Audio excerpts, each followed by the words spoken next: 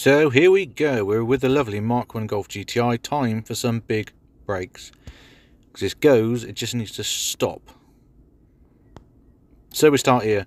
These are the stock brakes. Now these calipers do have a particular problem which are very annoying, which I'll detail a bit more later on, but there's a fair bit of play in these pads. No matter what pads you put in them, or your anti-rattle pins, they still rattle. So we're going to stick these big bad boys on. These are G60 calipers. Huge improvement. So we'll just go through a step by step of what we're doing. So there's the brakes and stock. Pull all those off and we're left with that. Clean up all your hub and where the caliper brackets bolt. Caliper brackets bolt on like so. Get some Loctite on the bolts. Get a disc on there, 280mm, and then the carrier goes on and it bolts on the back like this. There's some little spacers that sit under those bolts. Once that's on, get your pads on with some copper grease, then your caliper goes on like so. That's the difference in the disc, quite a sizable difference. And here's the difference of calipers, as you can see. As a whole, it is a big difference. Now, brake lines. You can use a stock brake lines, but as the caliper sits in a different position, it is going to foul and catch on that. So you want to get that out of the way, really. It is sort of to hold the brake pipe in there, but also it runs a risk of cutting it off when you're turning and going over bumps, which is not what you want. So we need to get rid of that.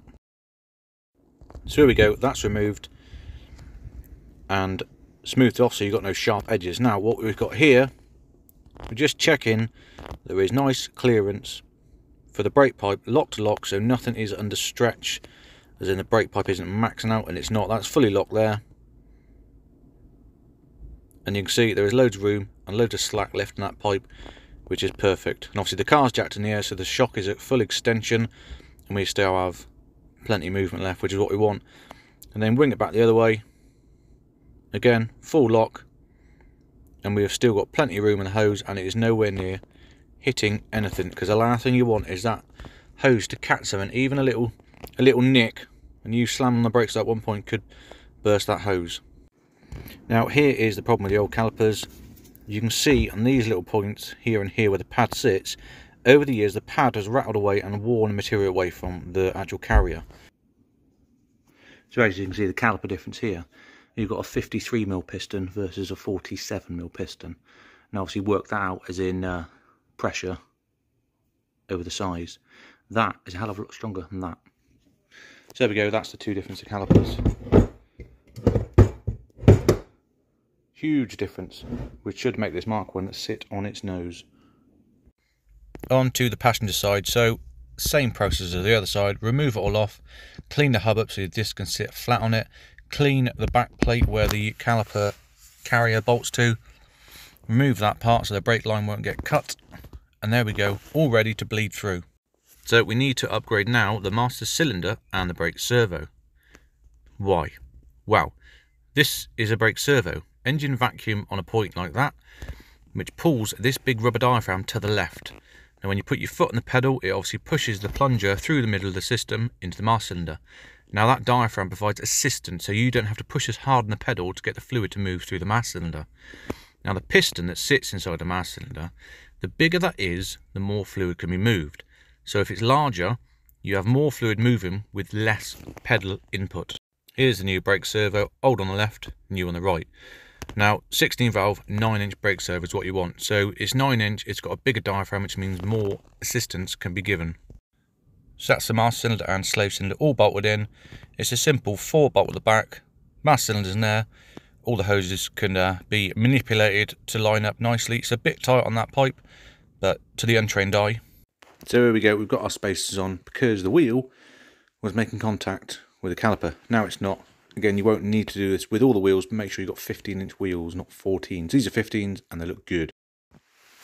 Now you're asking where we can buy these parts from. So, Greatest Motorsport is where we got the adapters from. You can get it from many other places, as you'll see in a minute. So just search simple G60 and you'll come up with an array of bits and bobs. That's what we want there. And there we go. This is a kit we've got. Obviously ours is black, this one's silver. and it lists there all the wheels and cars they fit on. Like I said, you can get it from other places. Go to Classic VW.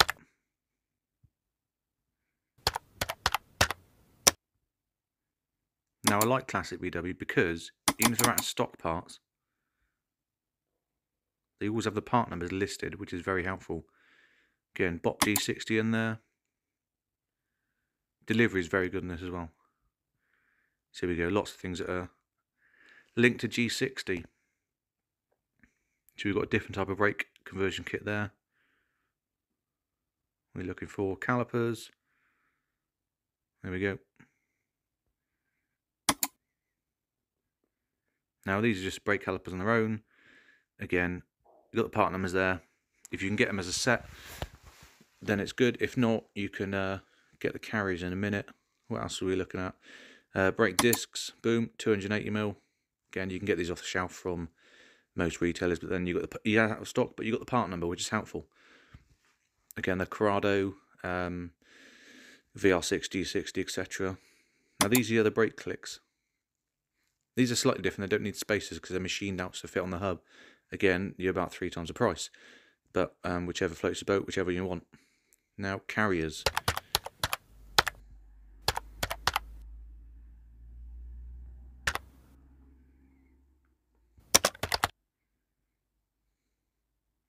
So on our favourite auction site, you scroll down and ignore the top one.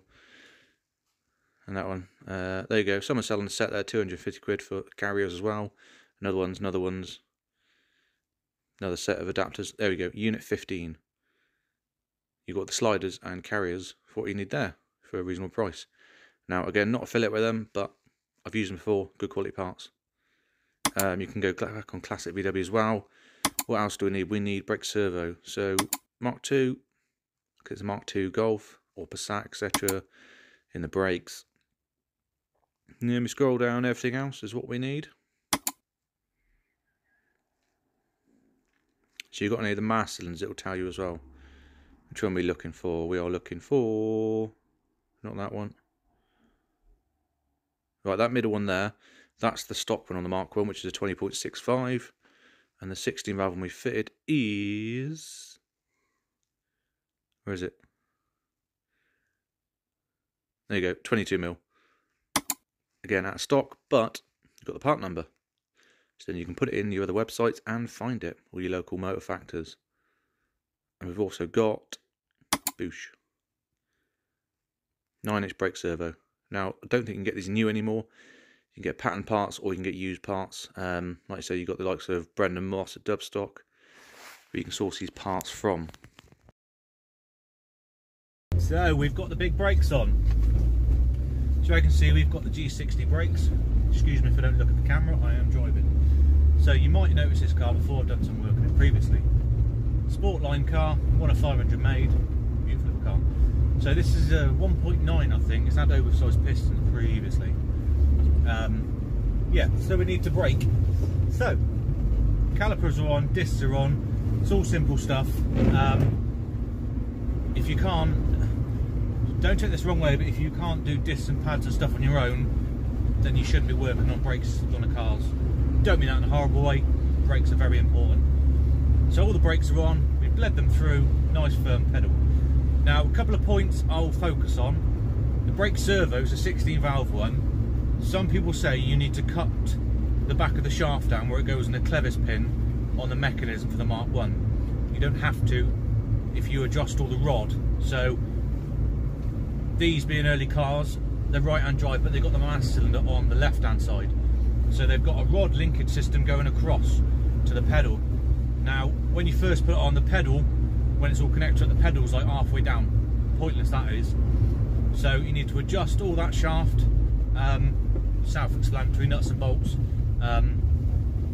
Adjust that so your pedal is at a nice height where you want it, so it's literally in line with all the other pedals, and you've got a nice firm pedal really without the engine running. Obviously with the engine running, you've got a vacuum on the servo moving that diaphragm across, giving you assistance. So you want to make sure you've got a nice firm pedal with the engine off. And with the engine running, you want a nice soft pedal going down sort of halfway until it gets quite tight. This is really good. What else was there? Yeah, that's pretty much it. So yeah, don't need to cut it down, just adjust it. Now this has got drums on the back still. You can put discs on the back, but to be honest, the back end does not a lot of braking. So the drums are fine. Discs, they look better and they're easy to maintain. So we're just getting some miles on this. I mean, yeah, the brakes are good. They're obviously new, so they need a bed in a little bit. So we got some miles on it. Do a little brake test. Nothing too exaggerant. What we're doing, 30. Quite a country road, obviously. Bouncy one. It is wet, so it's probably not the best time to do brake bedding in. Straight bit. Yeah, they work.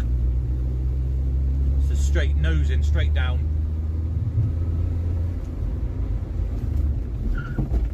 Yeah. They're both locking up as well, you can feel it. It's not pulling left or right, which is good. Last thing you want is brakes pulling left or right, because that's just going to throw you in a ditch. Which is not really what you want.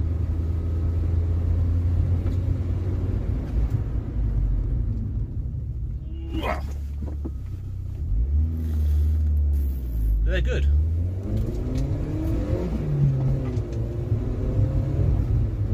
Yeah, happy with those. Like I say, they're the biggest bolt-on ones you need. Another point, you need 15-inch wheels. If you've got 14-inch wheels, these brakes will not fit under your wheels. These are 15s. I also had to put 15mm spacers, as you see, just to clear the caliper because it was touching the back of the wheel. You might not need spacers depending on your wheels. These are stock VW BBS ones, so if you've got these stock wheels you need some spacers to clear. If you do get spacers, try and get hub-centric ones so the wheel lines up properly before you tighten up. You shouldn't have to rely on the wheel bolts to align the wheel. Starting to feel a bit sick from that brake.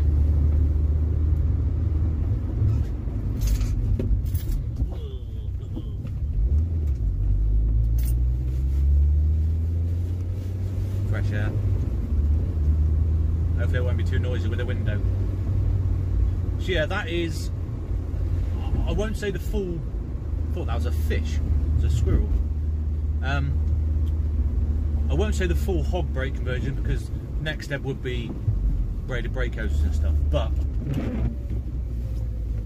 full hog, I mean calipers, discs, master cylinder and brake servo. So we've got a 9-inch brake servo, 16 valve Golf, simple. You've got a 22mm master cylinder instead of a 20.65, being specific. He's not going to be happy with me, this is a dirty road. He'll be fine. Road closed.